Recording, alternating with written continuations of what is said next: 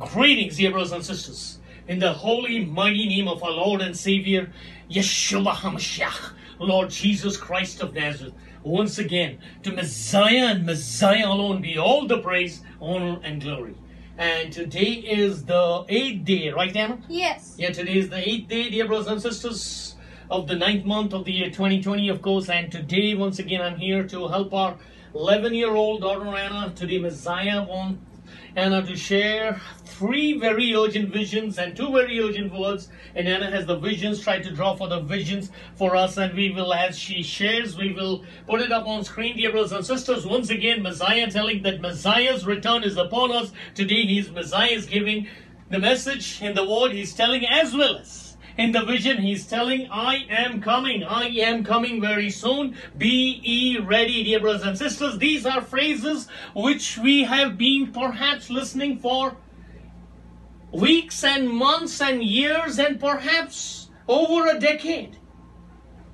I am coming, or I'm coming very soon. Be ye ready, dear brothers and sisters. Let not the familiarity of this phrase once again take us by surprise. Let us not, since we are very familiar with this phrase, let us not take it, let the importance of that phrase that Messiah is telling, I am coming very soon. When first time we heard that, how it resonated in our spirit. Is it the same today?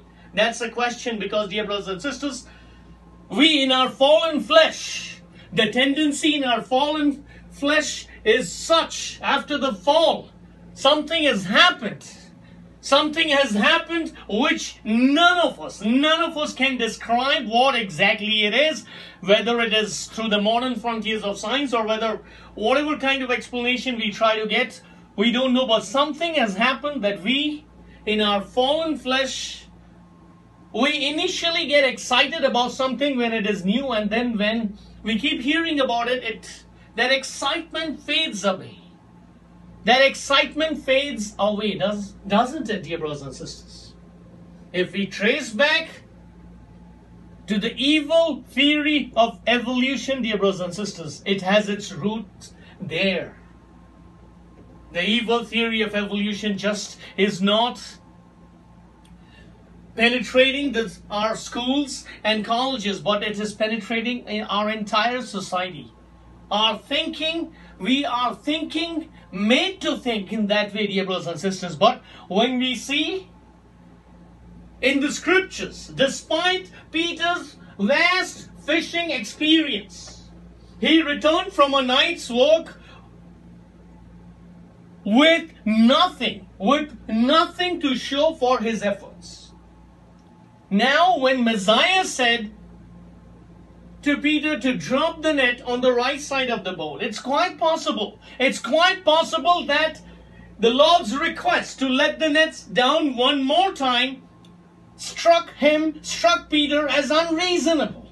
After all, Peter and his partners were professionals. They used to do this for their living. But nevertheless, the fisherman complied, and his obedience blessed many and was not in vain. Dear brothers and sisters, today we don't quite understand that if Messiah is telling, I am coming very soon, what is happening is, if we are not convinced through proof, visual proof, whether it be gematria, whether it be mathematical calculations, whether it be celestial events, and whatnot, if we are not convinced in our flesh, we are not able to understand, dear brothers and sisters. That's exactly where, when we start in that path of doubt, when Satan sows that seed of doubt, what do we exactly do? Do we behave the same way like the broken father of the demon-possessed boy reacted in Mark chapter 9? Lord, help me, Lord. I want to believe. Help me overcome my unbelief, Lord. Or do I keep searching for more and more and more videos and information and write-ups to see whether I am convinced in my flesh? Dear brothers and sisters, Bible of course tells us to discern the time we are living in, to discern every message, dear brothers and sisters. That includes this message, yes. But discernment is not an intellectual exercise. Discernment is not a logical exercise. Discernment is a scriptural exercise. God's word says that's why it is so. Because Satan sows that seed of doubt, and then he takes us. He lays that minefield of confusion, and what we try to do after that is we try to gratify our flesh. Then we don't walk by faith, but we mix up walking by faith and sight. Dear brothers and sisters, Scripture demonstrates that divine plans often defy human logic. For instance, who would design a battle strategy that involved only marching and shouting? Hashem told Joshua to conquer Jericho that way. And doing so proved successful. Joshua chapter 6 verses 1 through 5 records that.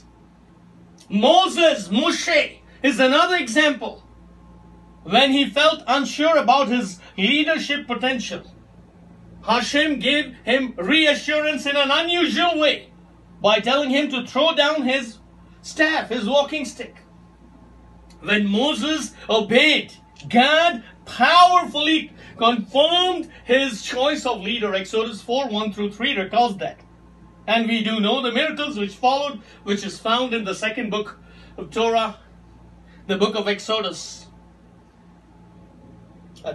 Dear brothers and sisters, our Heavenly Father may ask us to do something that seems illogical. Maybe today, Hashem is asking you to do something that believe I am coming. Believe in me that I am coming.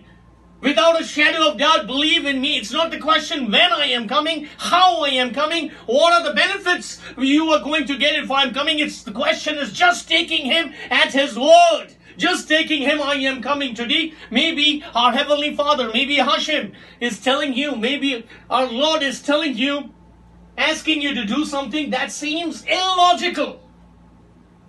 Perhaps to accept more responsibility when we were hoping to reduce our workload, or to leave a position that He provided just recently, or to take an assignment for which we feel ill-equipped, or He is just calling you to step out of your comfort zone and get into that discomfort zone. His plan might feel unrealistic in view of our age, stage of life, or health concerns. But we must press forward in obedience regardless of how impractical the request may appear, dear brothers and sisters. To grasp the importance of obeying, let us think this way. Let us think about children receiving instructions from parents or teachers. A careful listening is needed for the task to be done safely and properly, right? Some steps may seem pointless, but the rationale often becomes clear later. Dear brothers and sisters, today as we delve in the Word of God, let us get in His presence. Let us petition together that, Lord, please help me to always make obeying Thee and Thee alone my priority. The first thing and only thing on my list of to-do lists. You know, Lord, how frail I am and how inefficient I am to completely obey You, but You are my rock. You are my shield. You are my strength. And great is Thy faithfulness. So please, Lord, in Your great mercy, in Your loving kindness, strengthen me from this day forward, moment by moment, to be obedient to Your voice, to be obedient to Your word, to be obedient to Your calling. And today, let us bow our hearts and let us invite His presence, dear brothers and sisters, as Anna shares with us Messiah's staggering visions and words, as well as the important message for such a time as this. Once again, an important message solely led by Messiah's Ruach and His Ruach alone, which Anna will share with us. And then, depending on the time, we'll pick up on the book of 1 Peter, our expository learning on the book of 1 Peter, depending on the time. So let's bow our hearts, dear brothers and sisters, and let's bow our heads and because Messiah must must increase and we must decrease. So let us petition so that God's will, Hashem's will, be accomplished through us and in us during this time for His greater glory. So let's bow our hearts, let's bow our heads, and let's go to the Lord in prayer. Shall we, Anna? Yes. All right. Hallelujah, hallelujah, hallelujah, hallelujah. Oh, Holy Father, as we come in Thy presence, we just give You all the praise and honor and glory. We thank You, Lord, for being our God, for being our Father, for being a Father to orphans like us. We thank You, Lord, for loving us beyond measure. For Thy word says, Lord, that behold what manner of love that the Father has bestowed on each one of us. Now we are called children of Hashem, of our Holy Father. We thank You, Lord. Our minds can never even fathom what that means. Behold what manner of love, because that agape love, there is nowhere we have experience in this world. It comes from You and You alone. Oh, Holy Father, today we pray and petition together. Fill our hearts with Your agape love, Lord. Help us, Lord. No matter what our circumstances, our situations, wherever we are, we bring all our dear fellow brethren, every single of our dear brothers and sisters in Thy presence, no matter what they are going through, Lord, no matter what their situations, their circumstances, horizontally, how they are entangled, Lord, help them, Lord, to have a vertical perspective, and help them, Lord, pour out Your agape love, Lord, fill them with Your Spirit, with Your Ruach, help them, Lord, once again, to meet You, Lord. Please, if it's Your will, Lord, please reveal Yourself to each one of us through this word, through this message, Lord, so that You be glorified. Lord, may You be glorified at all times through us and in us. We thank You, Lord, that You have called each one of us by Thy grace and Thy grace alone. God's riches at Christ's expense, and not by any merit of our own. We thank You, Holy Father, that You have allowed Your only begotten Son, our Messiah, Yeshua HaMashiach, to purchase our liberty from the law, to purchase our redemption, our access to You.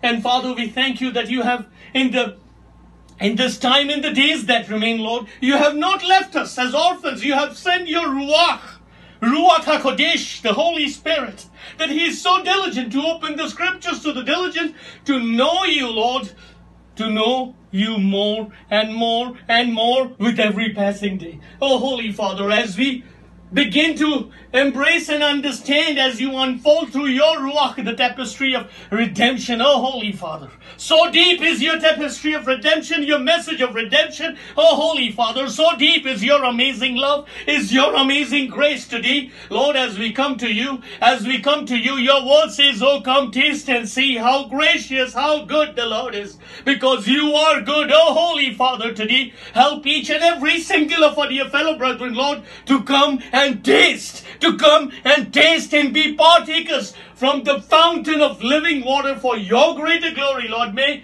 Your message, may Your appointed people pierce their hearts, Lord, once again, pierce their hearts like the first message which Peter preached about the cross of our Messiah, which pierced their hearts today. Let Your message pierce the hearts of all our dear fellow brethren, Your appointed people, Lord. And pray, Lord, may You be glorified. May Your purposes be accomplished at this time. Once again, I bring Anna and myself in Thy presence, Lord, and pray, Lord, today, please be our strength, Lord. Please be our strength in our weaknesses, Lord. We anoint every alphabet which comes out of our mouths, Lord. Whatever is not from You, please let it not happen, Lord. Through us it is impossible, but Matthew 19:26 says and gives us the hope that through Hashem everything is possible. Everything is possible. So today we claim on Psalm 141 verse 3 and pray, Father, that please do set a guard over our mouths and keep watch over the door of our lips as we convey Thy message, Lord, to Thy appointed people. And in the name of our coming and reigning King Yeshua HaMashiach, using our authority of Luke 10:19, we bind every evil of the enemy which is coming at this time, which is coming at this message, coming at all our dear fellow brethren, and we pray for the hedge of protection for each one of us. And Father, once again we pray, may this message reach to Your appointed people, Lord, to accomplish Your mighty will. And please do enlighten the hearts and minds of all our dear fellow brethren through Your Holy Spirit, to understand, Lord, what You precisely have for each one of them through this message. All this we pray in the holy name of Yeshua HaMashiach, Jesus Christ of Nazareth, our Lord, our Savior, our reigning and coming King. Indeed, amen, Amen. and amen, and amen. And you can please go ahead. So on the 25th day of the 8th month of this year 2020, I heard the Lord say, "My child, I am coming. Tell my people that my return is indeed upon you. There is no more time. Trust in my word at all times. Times are perilous. Be in my presence at all times. Shalom." And on the first day of the 9th month of this year 2020, I heard the Lord say, "My child, I am coming very soon. Tell my people to be ready and keep their eyes fixed on me. Hold fast what you have until I come." And coming to the visions which the Lord wanted us to share, the first one was on the 25th day of the 8th month of this year 2020, and I saw a shining silver arch with a rainbow painted on it. It was like it was standing in moving waters, and I could also see the reflection of the arch in the water. The background was like a cloudy sky just after it rains with a little sunlight. On the surface of the water, I saw the words, "I am coming," written in purple. And that was the end of the vision. Staggering, staggering, staggering, dear brothers and sisters. Messiah is telling, "I am coming. I am coming." Once again, because we have heard this over and over again, dear brothers and sisters, the urgency of Messiah's return is still, as Messiah is telling, it is upon us. Let our response be in thankfulness, in gratitude, that come, Lord Jesus, come, Adonai Yeshua HaMashiach, come.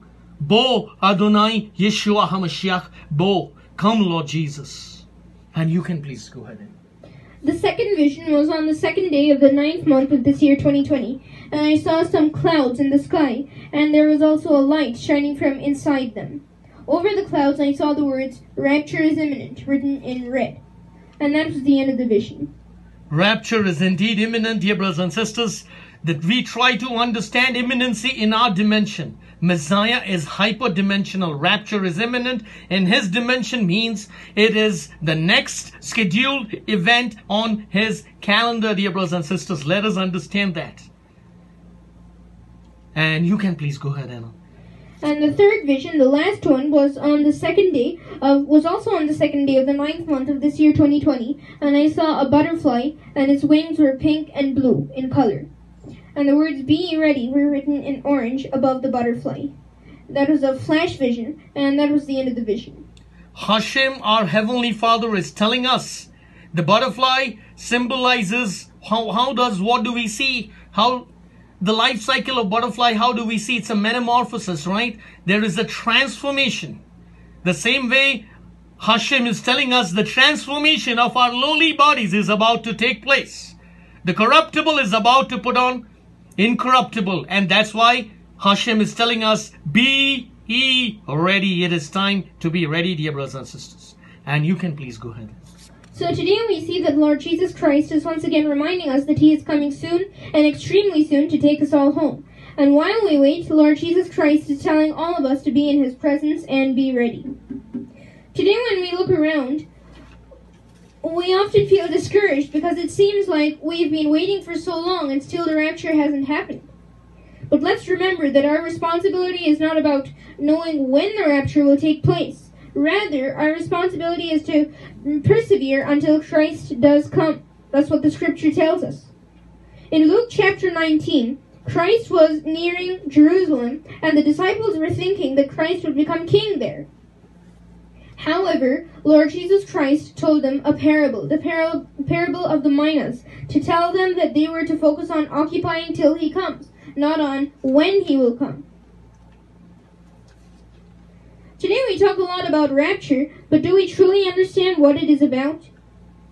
As we approach the Day of Trumpets on the Jewish calendar, let's recall what this is really about.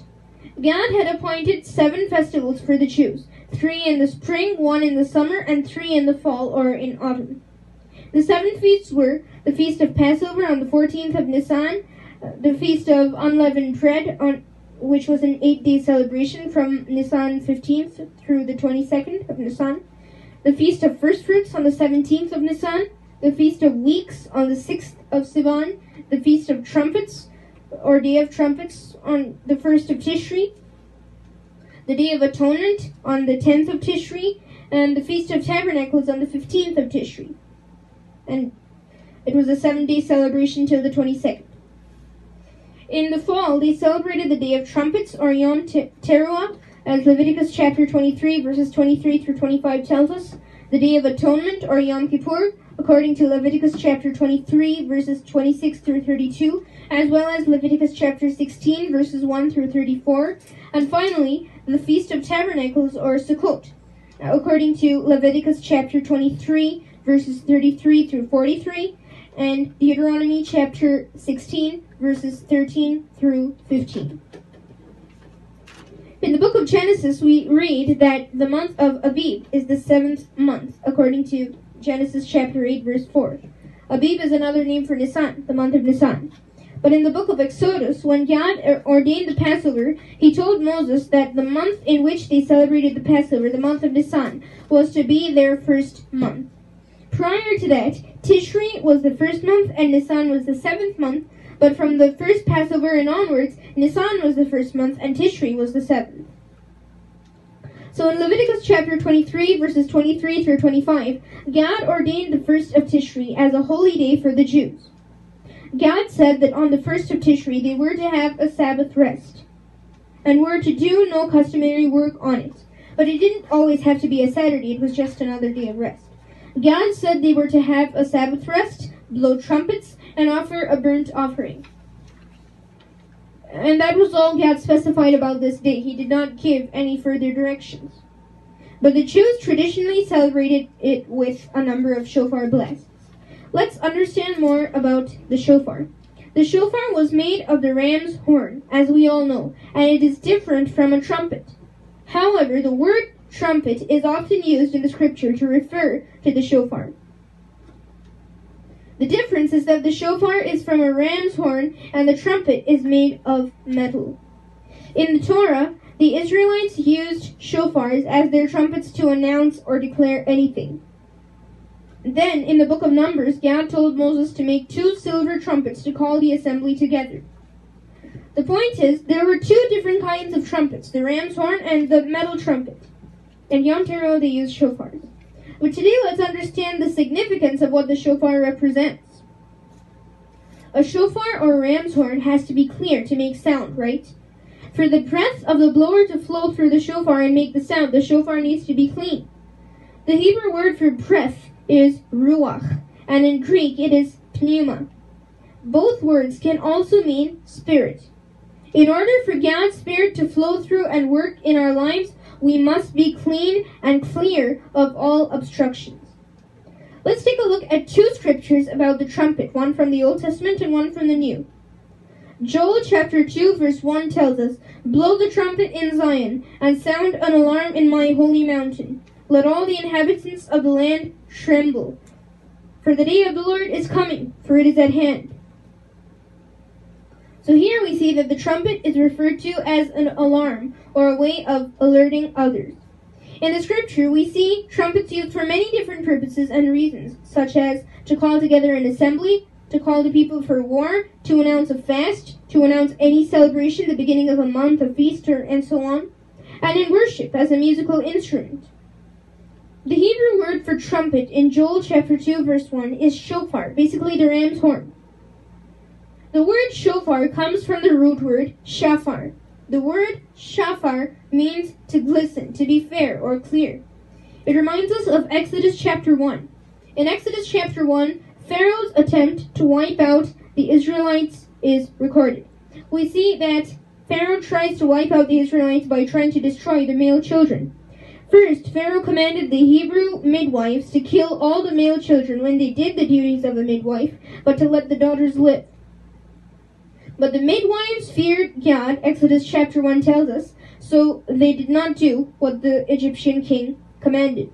And eventually God provided households for these God-fearing women. But the point is, although there are many midwives, 2 of them are named in Exodus chapter 1.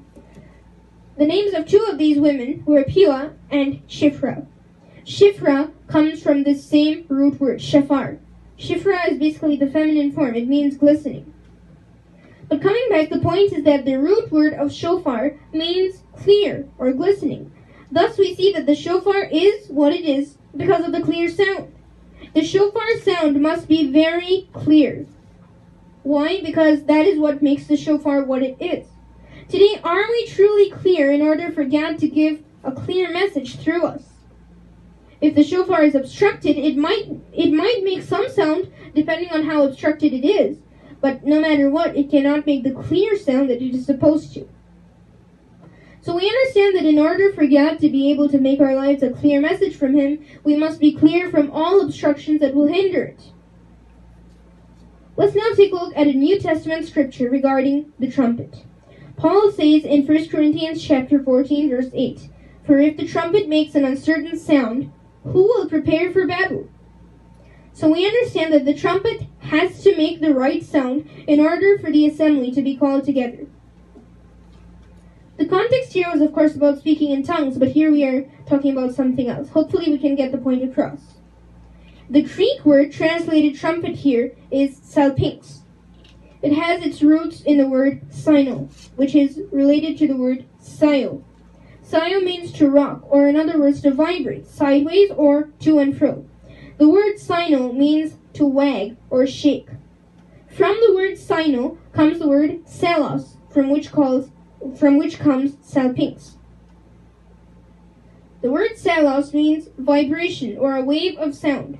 So we see that the word salpinx means a trumpet through the idea of reverberation or the sound. Today, are our lives a message from God? Do our lives demonstrate the power of God? That's what makes a true believer what he or she is, the power of God. Now let's understand a few of the ways in which trumpets were used in the scripture. Number 1, trumpets were blown on the new moon or a feast day. Psalm chapter 81, verse 3. As we saw earlier, Leviticus chapter 23 records the 7 feasts that the Jews celebrated because God had ordained. In all, however, the Jews commemorated 70 appointed times or hamoedim per year. They also commemorated the new moons because their calendar followed the moon. Each month began when the new moon appeared. And that's why feasts like Passover and the first day of Sukkot always took place on a full moon. Number 2, a trumpet was also blown to call the people together for war. Judges chapter 6, verse 34, 1 Samuel chapter 13, verse 3, 2 Samuel chapter 18, verse 16, Jeremiah chapter 42, verse 14, and Hosea chapter 8, verse 1. As true believers, our lives should be a message to others that we are in a spiritual battle. We are fighting a real enemy, but a defeated enemy.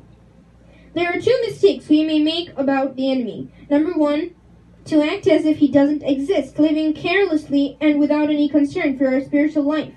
The second mistake we may make about the enemy is to become so conscious about him that we undermine the victory Christ has won for us and render more credit to the enemy than necessary. We must understand that Satan is a real but defeated enemy. We are only to claim the victory that Lord Jesus Christ has already won for us, as the Bible tells us in Colossians chapter 2, verse 15. And as God's shofar, we are to alert others of the spiritual warfare we are involved in. Number 3, trumpets were used as a musical instrument in worshiping God. Psalm chapter 47, verse 5, chapter 150, verse 3, and 2 Chronicles chapter 16, verse 2.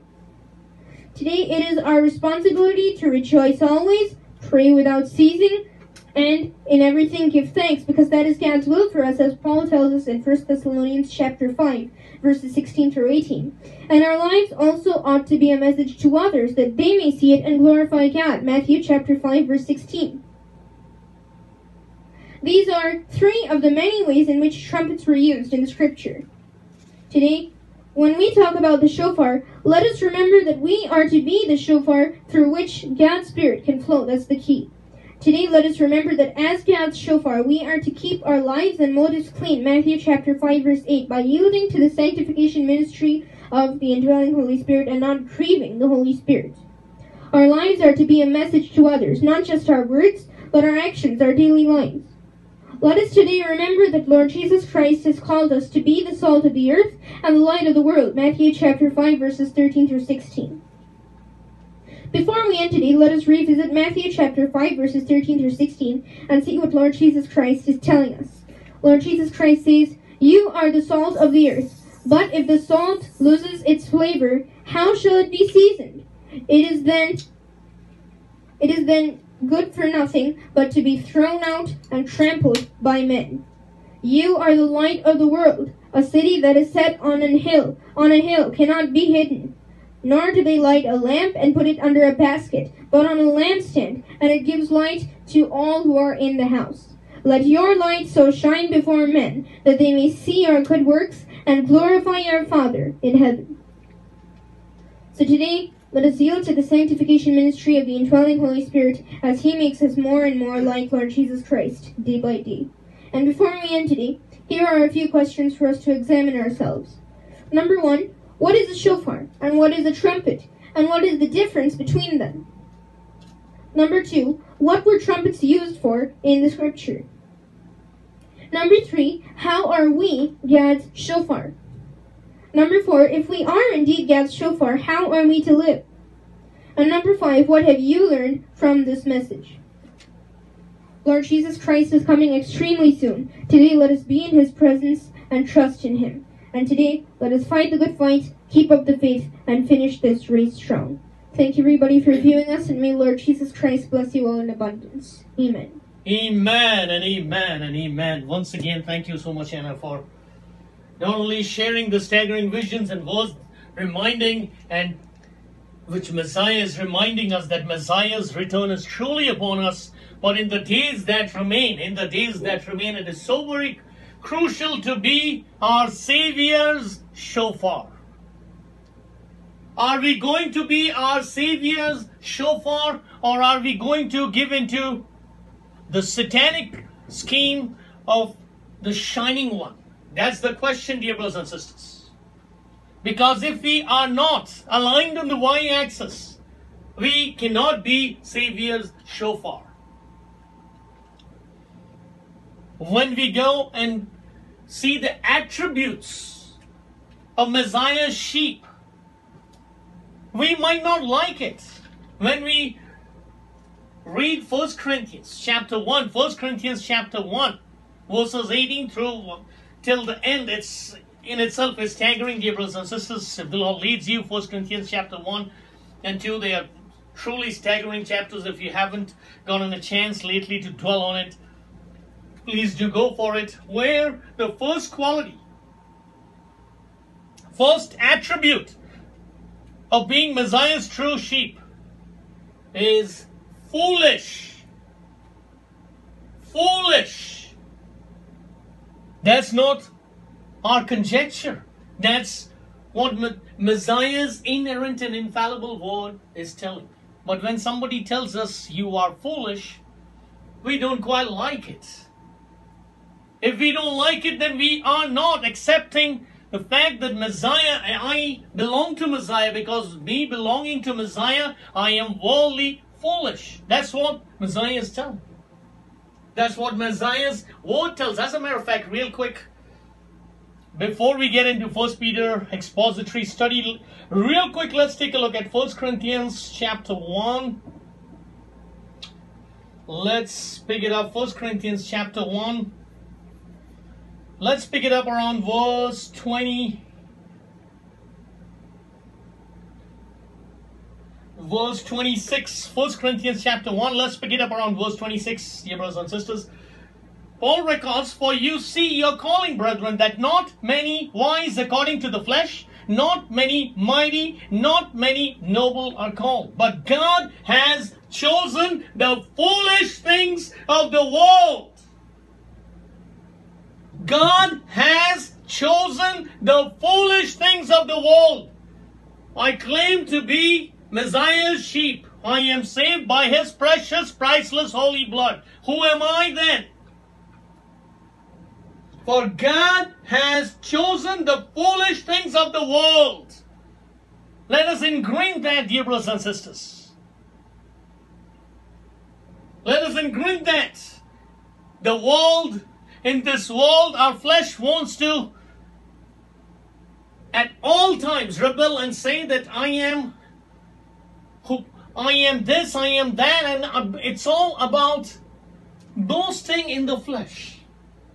But God has chosen the foolish things of the world. If our hermeneutical hygiene is not in place, and hermeneutics is once again a fancy way for telling the scriptural interpretation, dear brothers and sisters, if our hermeneutical hygiene is not in place, if we truly start allegorizing every scripture that this is just an allegory which Paul is telling us, if we start allegorizing scriptures, we see what has happened down the last 2,000 years, what has happened with all the different, not only doctrinal debates, but with what has happened about all the amillennialists. Those who believe that there won't be any millennium, literally, that Messiah truly won't be sitting on the throne of David and ruling for 1,000 years, which Angel Gabriel himself promised. Isaiah chapter 9 verses 6 and 7, the prophecy of Messiah, when Angel Gabriel actually fulfills the prophecy and comes and tells Miriam, the mother of Yeshua HaMashiach, there Angel Gabriel tells what? Angel Gabriel talks about Messiah ruling for 1,000 years, sitting from the throne of David. Did Messiah fulfill that? Was there a throne of David when Messiah came? The Jews were not even in power at that point of time. The Romans were ruling, right? When we talk about that millennium is an allegory, we are trying to tell God that Hashem is a liar, dear brothers and sisters. Allegorizing scriptures, trying to do eisegesis. We have a thought and trying to interpret and make that thought true, to fit our rhetoric, to fit our narrative, trying to use a scripture. We'll always be deceived. Somehow or the other, we'll always be deceived. Satan will get us. Unless we take our thoughts captive before reading the scripture, claiming on 2 Corinthians chapter 10 verses 5 and 6, it's a scriptural imperative to take our thoughts captive, all those wandering thoughts, which is not of Messiah, to take it captive. Then only our minds can be renewed when we read the scripture. When our minds are renewed, Romans 12, 1 and 2, then only we can understand God's will, God's word, what He has for us. The first and foremost thing, God says that God has chosen the foolish things of the world. Today, can I go on rooftop and say, I am foolish, I am foolish, I am foolish? How does it feel? Will we be able to do that for our Lord, our Adonai? That's a question. That's a lingering question, dear brothers and sisters. And that's not it. The first will be last and the last will be first. So we are called to be the last. The foolish last. And when we go to Matthew chapter 19, we see that we are also called as one of our attribute is loser. We are losers, we are foolish, and we are last. How does it sound now? It doesn't appeal to our flesh. We don't quite hear these from the modern pulpits. Do we, dear brothers and sisters? That's the truth. That's the truth that worldly, once again, that's what is denying our flesh, as we were saying the other day. That is what is denying our flesh. That is what is picking up our cross and following Messiah daily, irrespective what our circumstances are, our situations are, what the horizontal entrapments are, irrespective of that. God will empower us. We don't follow Him with our own strength. No, no, and no. God, Spirit, Messiah's Ruach indwells us. The Spirit which raised Messiah from death, Ephesians 1:19 and 20, indwells us. How have we experienced the power of that Spirit? The indwelling Holy Spirit, indwelling Ruach HaKhodesh. Have I experienced that power which raised Messiah from death? Is it just to fulfill all my fleshly desires and gratify all my fleshly desires. Is that what the Holy Spirit is for? As a matter of fact, the Bible tells us that the Holy Spirit will convict us of sin, righteousness, and judgment. But today we won't derail our study, dear brothers and sisters. So the question is, are we going to be our Messiah, Savior's shofar? Or are we going to give into the satanic schemes of the Shining One in the days that remain? Because there is the word play there, that shofar, the breath should flow through shofar, as Hannah was sharing with us. And the breath is also called Ruach. His spirit, Messiah's spirit, should flow through every single true born-again believers for us to be truly honoring, exalting, worshiping, and glorifying our Heavenly Father. So today, let's go to last time we are at 1 Peter 4:17, where Peter says, for the time has come for judgment to begin at the house of God, and if it begins with us first, what will be the end of those who do not obey the gospel of God? And today we saw that as we heard in the beginning, as Messiah led us to talk about, through Moses, through Joshua, that what obedience, through Peter, what obedience is about. So we did take a look at what exactly is obedience, what exactly is disobedience, and what is obedience according to the scriptures. So we did take a look at Philippians 2:12 through 16 about working out our salvation with trembling and fear. Then Lord led us to Luke chapter 9 verses 23 through 25, where Messiah talks about following Messiah 101. And then coming down to the end of that chapter, we were at Luke chapter 9, there verses 57 through 62. We see three people. One, Messiah calls him that follow me, and two of them come and say that I want to follow you. And let's see what Messiah's response was each time. So Luke 9, 57 and 58, we did take a look at it, but we will real quick brush through that. Luke chapter 9, let's turn to, if you would please open up your Bibles, Luke chapter 9, verses 57. Let's real quick together read that. So Messiah says, now here Luke records, now it happened as they journeyed on the road that someone said to him, Lord, I will follow you wherever you go. And Messiah said to him, foxes have holes and birds of the air have nests, but the Son of Man has nowhere to lay his head. And last time we were talking about that. That's a very strange response when we try to see our modern 21st century or 20th century, as a matter of fact, the late 20th century we should say, that if we see that mode of evangelism, nobody has ever, when the pastor in the church from the pulpit, when they ask, do you want to receive Lord Jesus Christ in your heart? They raised their hand, they said yes, and slipped out of the line. Then the pastor did not say that foxes have holes and birds of the air have nests, but the Son of Man has nowhere to lay his head. There's a lot going on, dear brothers and sisters.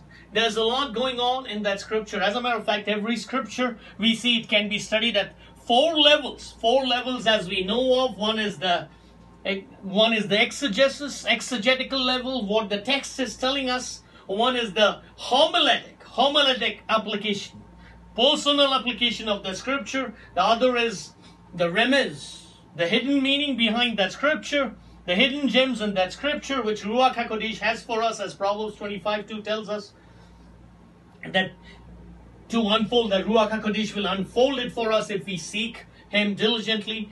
And the fourth level is, of course, the prophetic level, which we are excited about in these end moments. But scripture has four levels. As a matter of fact, this scripture has so much going on. Messiah is talking about foxes have holes, birds of the air have nests. What does that mean? Why did he take the example of foxes and birds? Did we ever think about it? Where in the scripture did Messiah refer to anybody as fox in the scripture.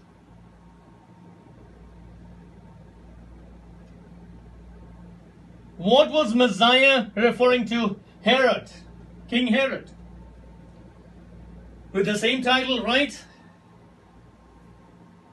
Then we see the birds of the air. In Matthew chapter 13, it is established, we see when Messiah says the first kingdom parable, the parable of the sower, the birds of the air, the birds come and take away the seed.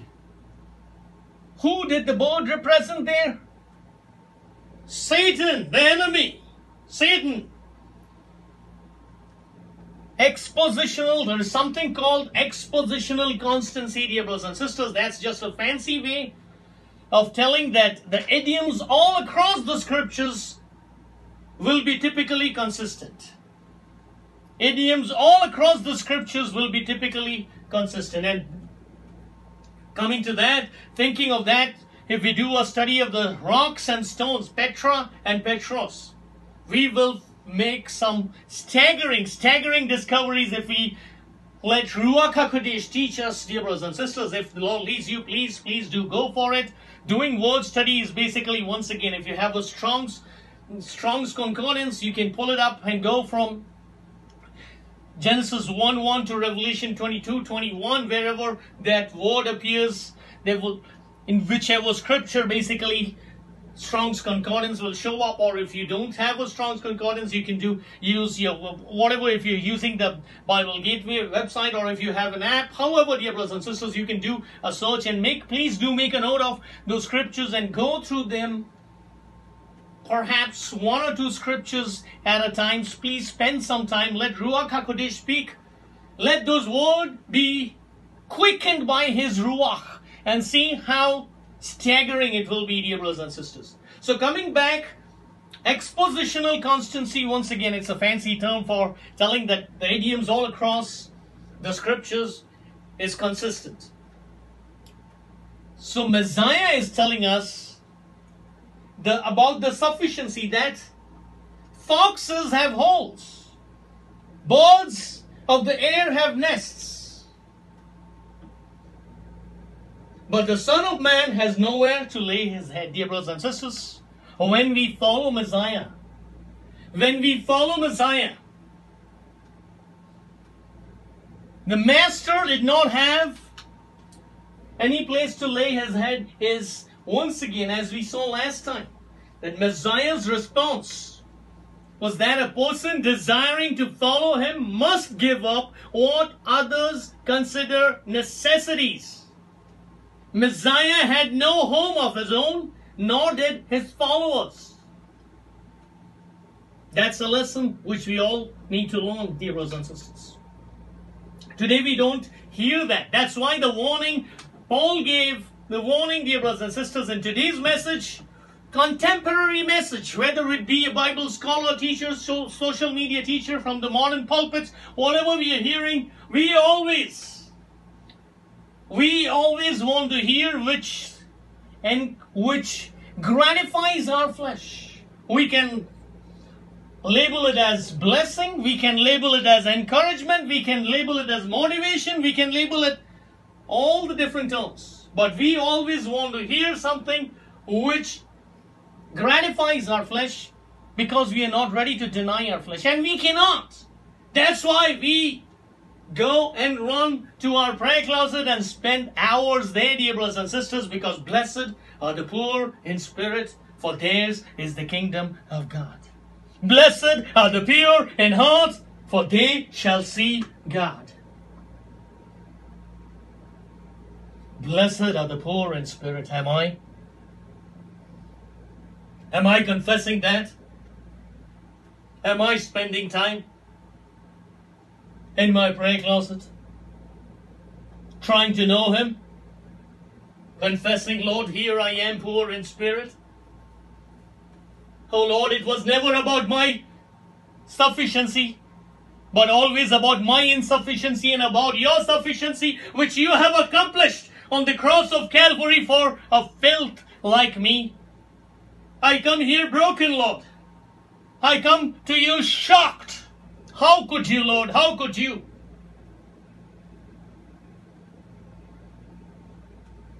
Today we don't quite understand what is pure in heart, what is broken in spirit.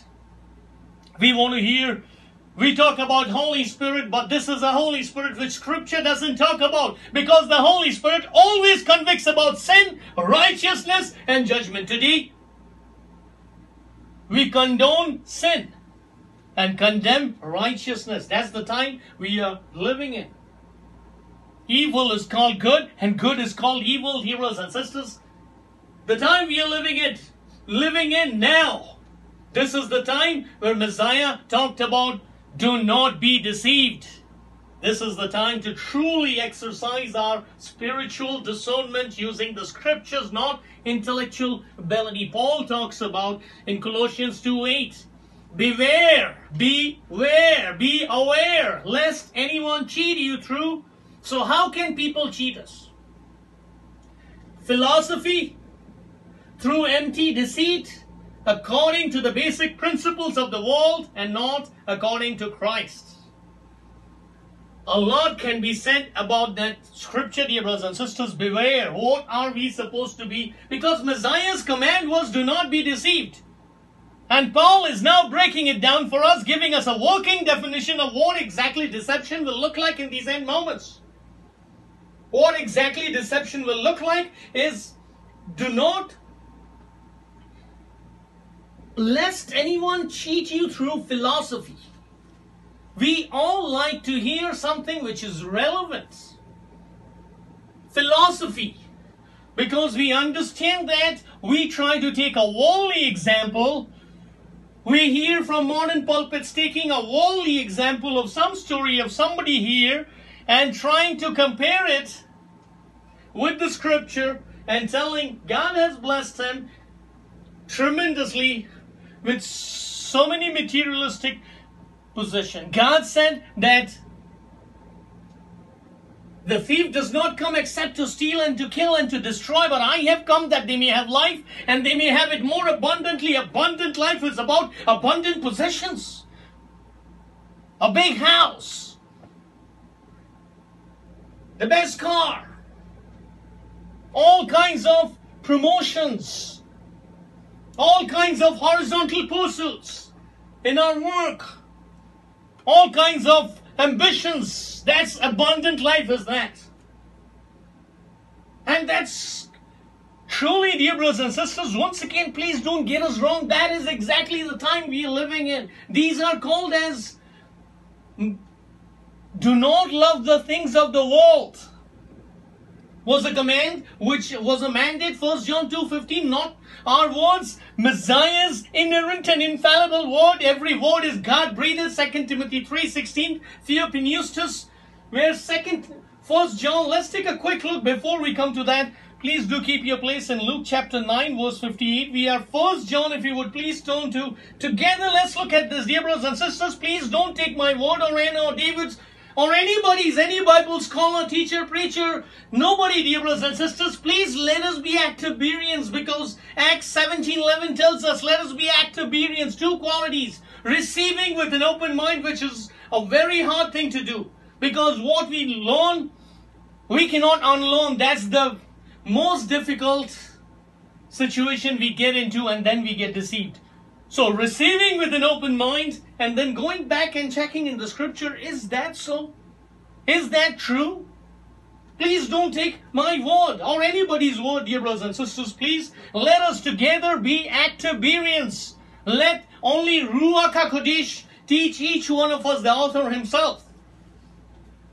1 John chapter 2 verse 15 tells us, do not love the world or the things in the world. If anyone loves the world, the love of the Father is not in him.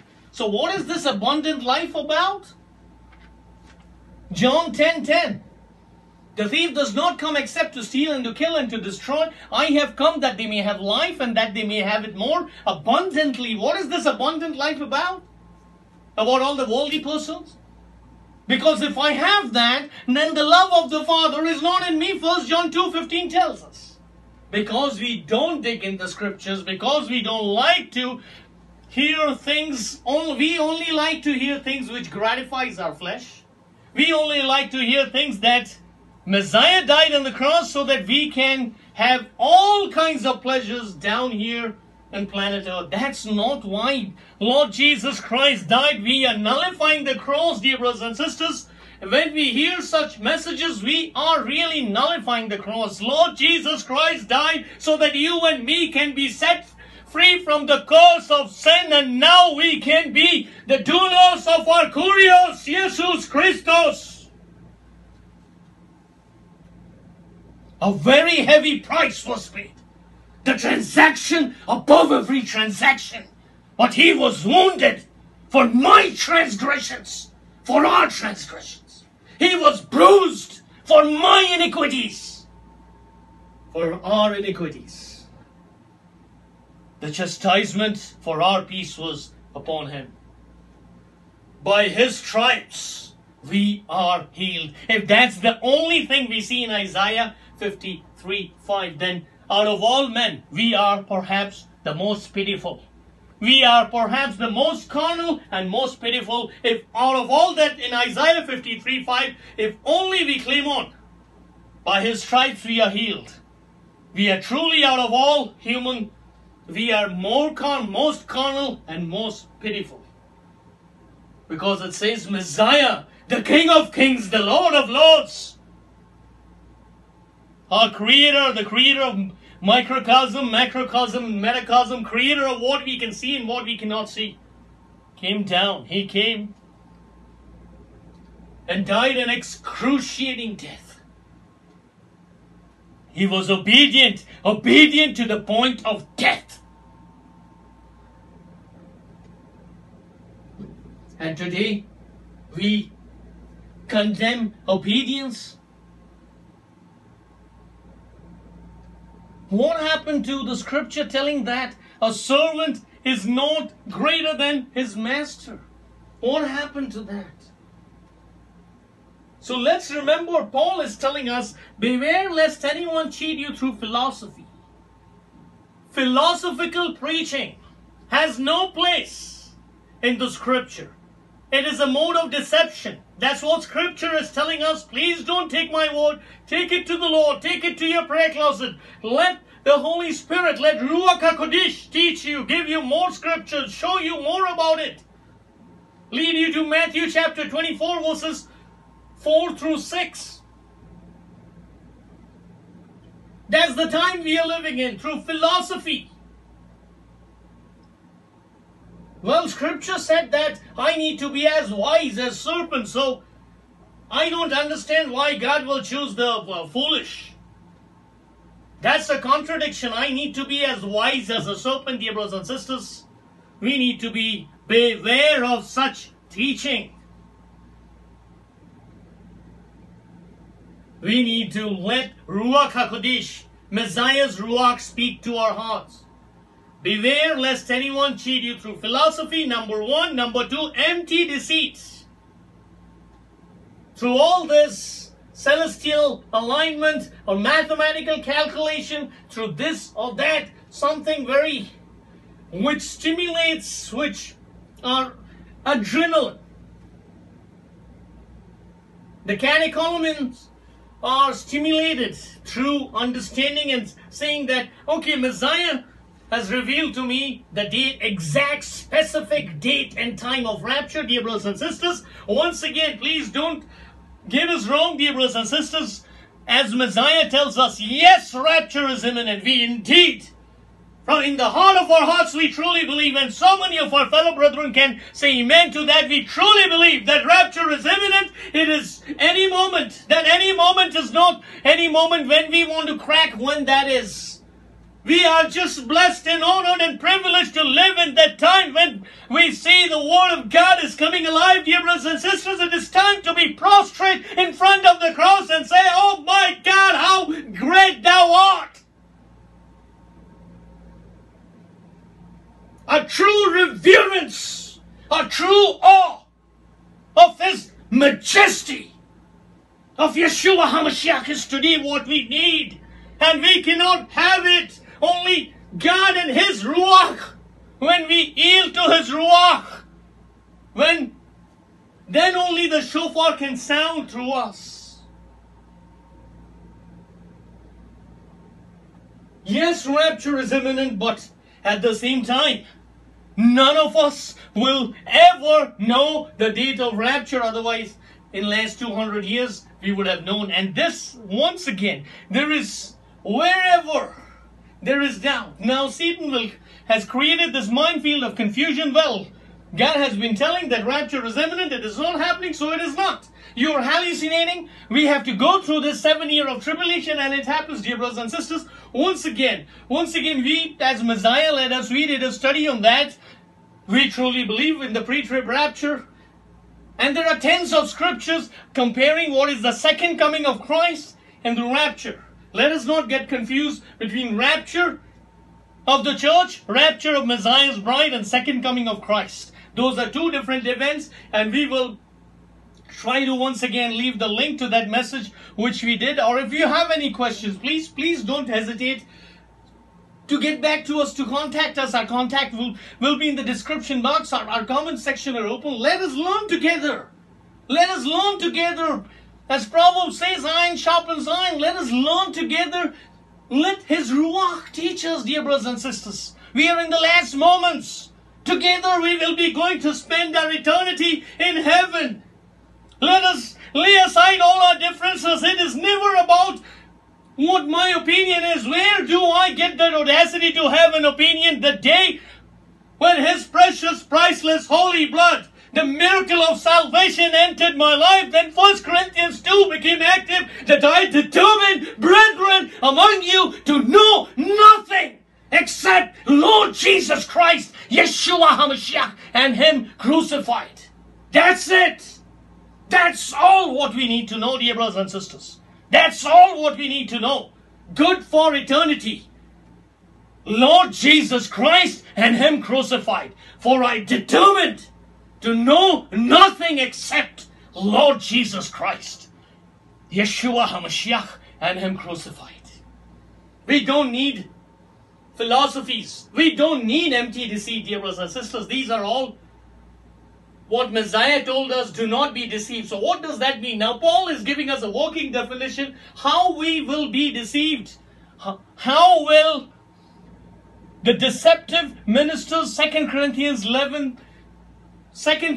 chapter 11 verses 13 through 15 talks about the attributes of these deceptive ministers. Please don't get us wrong, dear brothers and sisters. These are scriptural truths. We see it unfolding right in front of our eyes, dear brothers and sisters. It is time to truly be in our prayer closet. It is time truly to pray so that Messiah's will be done. Oftentimes we pray in so many churches, building churches, they pray, Thy kingdom come. 99.99% of them have no idea what does it mean, Thy kingdom come. And Thy kingdom come, as we are talking about the millennium kingdom of Messiah's millennial rule. 1,000 years rule from sitting on the throne of David in Jerusalem, and ruling. What a time it will be. In the light of that, dear brothers and sisters, everything fades away. We don't need philosophies. We don't need empty deceits and telling that I have the rapture date. We don't need a rapture date. It's not about the gift, it's about the giver. Blessed are those who will be found watching. I am watching. I'm not cracking rapture dates. Luke chapter 12 verses 35 through 37. And when we go a little further down and read verses 38 through 40, we understand that we will not know the time when He's returning, the hour when He's returning. Oh, we will probably know the season, we will know this and that. Dear brothers and sisters, that's a slippery slope. Let us be thankful that we are indeed the generation who is seeing so much that the Word of God is coming alive. The Bible talks about this time even more than when Messiah Himself walked the shores of Galilee or climbed the mountains in Judea, dear brothers and sisters. That's the truth. And then Paul says, Colossians 2:8, Paul says, beware lest anyone cheat you through, number 1, philosophy, number 2, empty deceit, number 3, according to the basic principles of the world. That's where we fall into. Traditions of the world and not according to Christ. Basic principles of the world. We see things working in the world in that way. We try to interpret scriptures from the worldly lens. Big mistake. Big mistake. Satan has placed his ministers in modern pulpits. Big building churches to do this particular role. When Satan cannot beat us, he will join us. That's what we understand from the church of Pergamos, right? When persecution to the church of Smyrna, we see what? The second church, there was, and staggering, that's a staggering study in itself, dear brothers and sisters. The 7 churches, Messiah himself wrote the letters, the report card of the 7 churches are declared already. Have we paid heed to that, dear brothers and sisters? As a matter of fact, Messiah led us to do a study on that, put up a study on that. We'll definitely try to find the link and put it in a description box.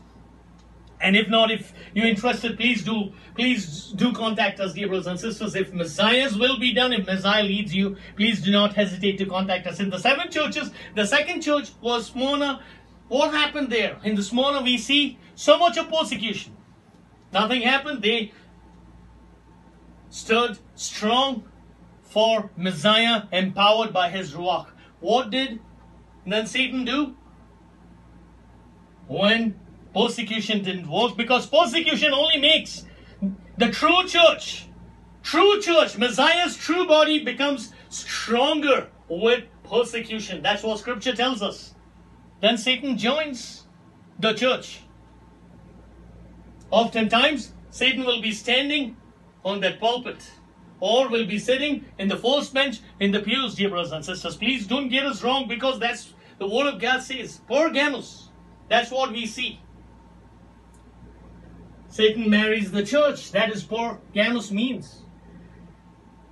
And that's the time we are living in. Basic principles of the world. We don't interpret scriptures according to worldly principles. And that's why Paul says, not according to Christ. What is according to Christ? According to Christ is Luke 9:23 through 25. The message is the same. If you truly want to serve me, deny your flesh. Pick up your cross daily and follow me. The question is not, why me, Lord, going through this? The question is, I thank you, Lord, for choosing me for this time, for such a time as this, to go through this suffering. But Lord, you know how frail and how weak I am. Lord, give me the strength so that you be glorified through me. I cannot do it, Lord. But I come to you and I rely on your strength, dear brothers and sisters. In our weaknesses only we will be made strong. In our insufficiencies and inadequacies only we will be made strong. If we have figured it all out, how can we be made strong? Figured it all out, go to the building, that organized building church. Build on some pseudo-humility and some self-righteousness and think I'm good? Is that the reason Lord Jesus Christ shed his precious, priceless, holy blood for a filth like me, so that I can go to the organized building on Sunday and that's it? Perhaps, dear brothers and sisters, that's the worst place we can ever be, because that does not teach us to have a relationship with our Redeemer. We need to know him and know him personally. The only way to know him is through his word, spending time with him, and diligently being obedient to him. Whenever we fail, running to him. It's not about the perfection. It's about the direction which he has for us. Yielding to it. So that's what Paul tells us, dear brothers and sisters. And Paul, as a matter of fact, 1 Corinthians 2:13 tells us the same thing. 1 Corinthians 2:13, if you would please turn to 1 Corinthians 2:13, Paul tells us the same thing again. These things we also speak, not in words, which man's wisdom teaches, but which the Holy Spirit teaches, comparing spiritual things with spiritual. We don't take worldly things and try to interpret scriptures. Big mistake. That is exactly the deception what Messiah was talking about, dear brothers and sisters. And let's go back to our text. Hopefully we will be able to finish at least our text for Luke chapter 9. So we were, Luke chapter 9, we are at verse 58. The Messiah says, foxes have holes and birds of the air have nests, but the Son of Man has nowhere to lay his head. And then the second person, then he said, then Messiah said to another, follow me. Follow me. These words, do you recall, dear brothers and sisters? Follow me. The words would change Simon Peter's life. Follow me. Is he calling you today to drop the net? Today is the day. Drop the net, dear brothers and sisters. Please drop the net. Trust in him. The one who came down to die for you and me, to create you and me, and die for you and me so that we can be redeemed from our sin, from our flesh. Can we not trust him today? If he says, follow me, can we not drop the net? And please, let us remember, dear brothers and sisters, that Simon Peter was not doing fishing. Peter and Andrew were not doing fishing as their hobby, as we see these days. It was their livelihood. They dropped the net and they followed him. John and James, the sons of Zebedee. The sons of Zebedee, what did they do? When Messiah called, they left their father. Luke 9:23 through 25, we see unfolding real time. Today, follow me does not mean anything to us. Follow me is just one decision. We slip out of the line. Or nowadays, we are in the tech-savvy world. We just say one prayer, repeat it, and that's pretty much about it. Follow me does not mean anything, does it? But Messiah, when he says follow me, the 101 of following Messiah is laid out. Luke chapter 9 verses 23 through 25. Luke chapter 14 verses 25 through 33. Luke chapter 9, what we are reading now, verses 57 onwards. So he said, now Messiah said to another, follow me. What did the person respond? He said, Lord, let me first go and bury my father. The sons of Zebedee did not respond in the same manner. Messiah's mode of evangelizing has not changed. Do we see that, dear brothers and sisters? Over the period of time, whatever the gospel has been watered down, and lots of things, in lots of directions, lots of philosophies, lots of empty deceit, lots of basic principles of the world has been added, but Messiah's word is not diluted. He called the same way Simon Peter and Andrew, to John and his brother James, the sons of Zebedee. And he is calling the same way to this person, follow me. And his response is different now. He is not responding like John and James. He is telling, Lord, let me first go and bury my father. What is wrong in that? What is wrong in that? So as a matter of fact, there are good scholars on all having many opinions about it. Some as a matter of fact think that some think that the man's father was perhaps dead already. And it would seem strange if that was the case. As a matter of fact, for he would certainly have been engaged in the burial procedure already. But some also think that the man's reply was that he first wanted to go and bury his father. But it is perhaps more likely which we speculate that the father was perhaps ready to die. His request was perhaps to let him wait just a little while before following Messiah. Perhaps, and all these are once again speculation, dear brothers and sisters, that perhaps the man also wanted to receive the inheritance from his father's estates. We don't know, but dear brothers and sisters, the point is when Messiah says, drop the net, it is time to drop the net. Well, the plan is to follow Messiah, but let me get this accomplished first. Let me go for this horizontal pursuit first. Let me get this abundant life first, this materialistic possession first. An abundant life in x-axis, of course, we are talking about, because Messiah, what he spoke in John 10:10, that abundant life is aligned on y-axis. It's talking about abundant life, of life eternal, life in his kingdom, life in Messiah's millennium.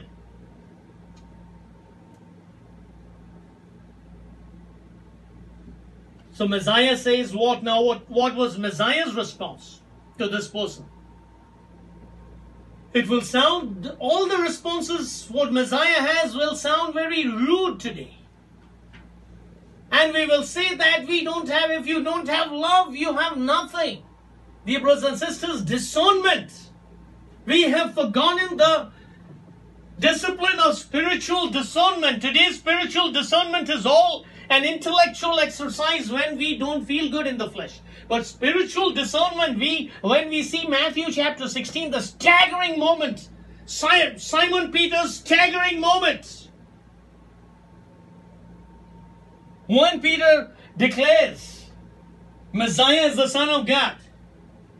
Thou art Christ, the Son of God. Staggering moment. After that, what happens? Then Messiah talks, following the conversation, Matthew chapter 16 records, and of course I'm paraphrasing that, then Messiah talks about his upcoming death, which he has to die for humanity. He who knew no sin will be made sin so that we can become the righteousness of God. So Messiah talks about the upcoming crucifixion, the excruciating death. And Peter comes and says, no, death be far away from you. These things are not going to happen to you. And that's not a bad thing, right? Simon Peter is a well-wisher.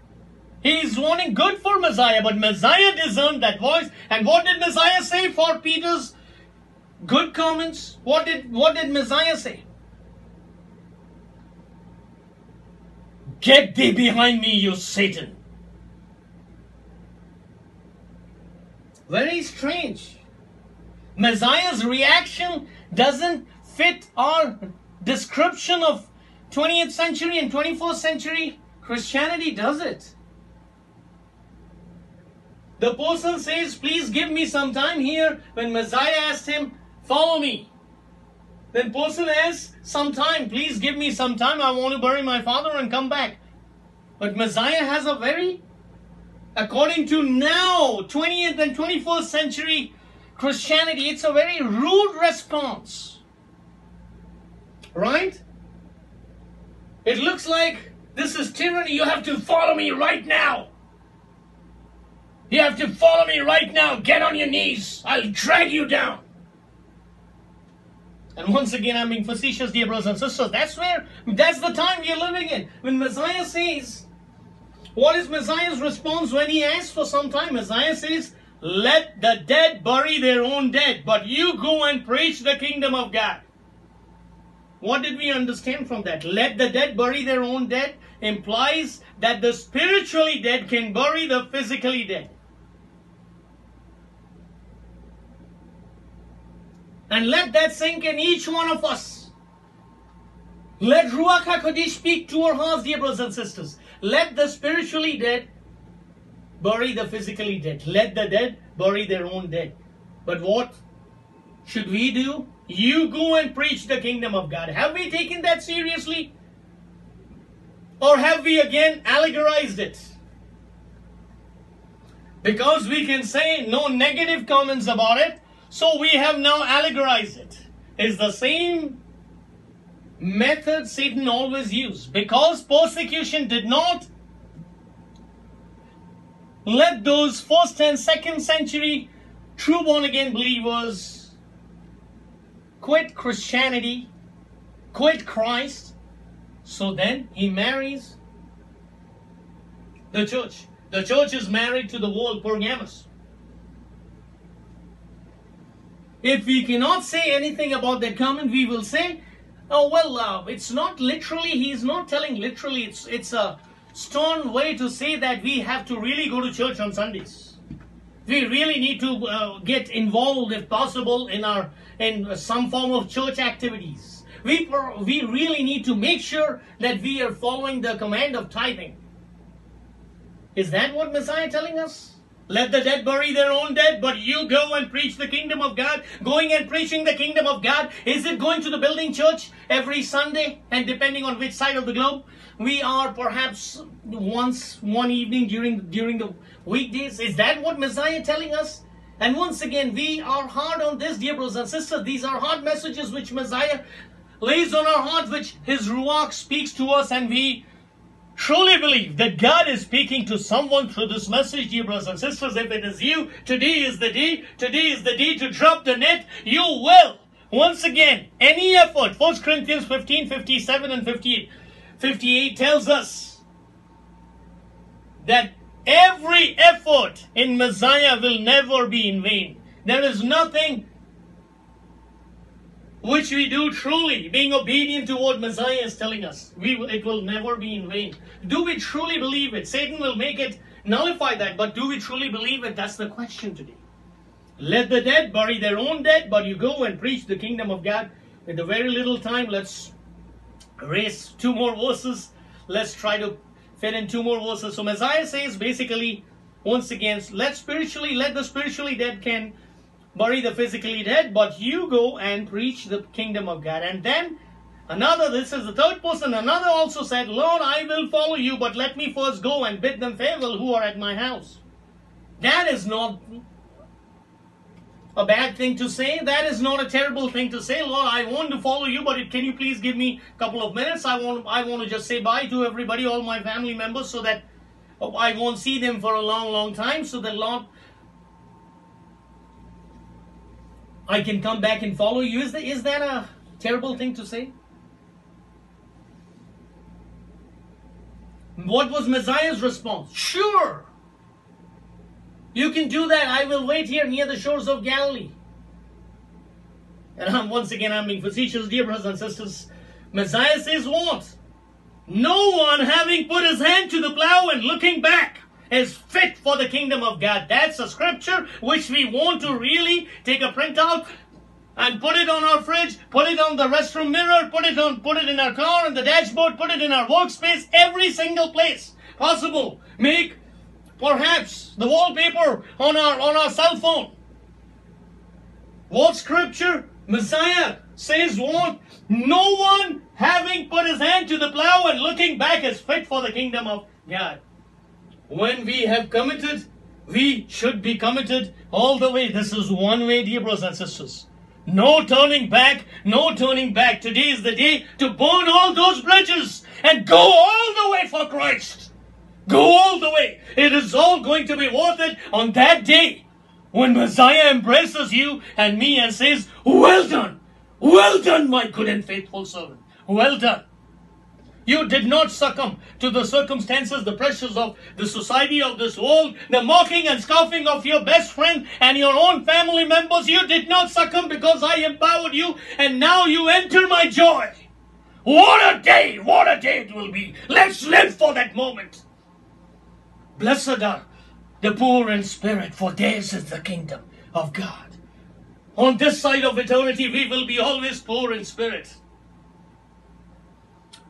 Because we are not home yet, dear brothers and sisters. We are not home yet. We are on enemy's turf. It's going to be tough. It's going to be hard. It's going to be difficult.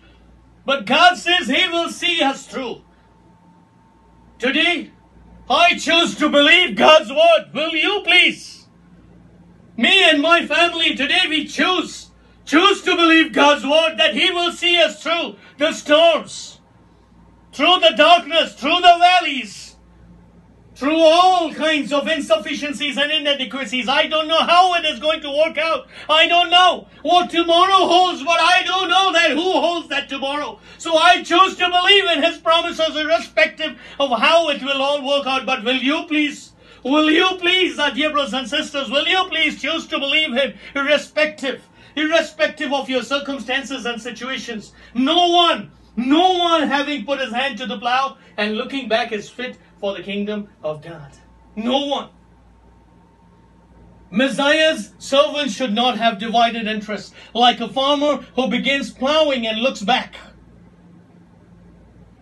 Messiah's servants should be committed. This is one way. The narrow path only gets narrower and narrower and narrower.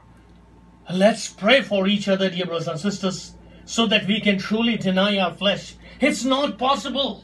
It's impossible with our own strength. But not with His strength, not with Hashem's strength. It is not. Let us pray so that we can pick up our cross daily and follow Him no matter what. Follow Him no matter what. Even if you're hanging by that one thread, don't let go. Don't let go today. God will come through for you. Yes, dear brothers and sisters.